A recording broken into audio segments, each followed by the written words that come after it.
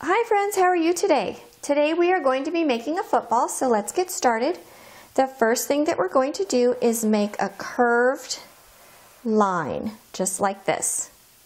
Now underneath this curve, we're going to close it up with another curve coming this way to close up our football.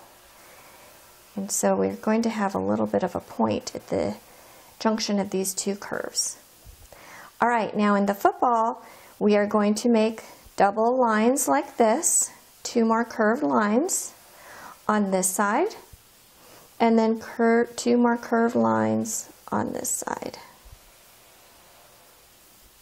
In the middle of our football, we are going to make some lines, double lines that are closed up at the ends. So just put as many as you'd like, as many that will fit in your football. I'm going to put 5. And then we are going to attach these lines with another line down the center, like this, and then we're going to close up those lines. Look at how I'm picking up my marker so I don't go through these other lines, because we know that this line down the middle here is underneath the other lines. There you go. Hope you like your football. Bye.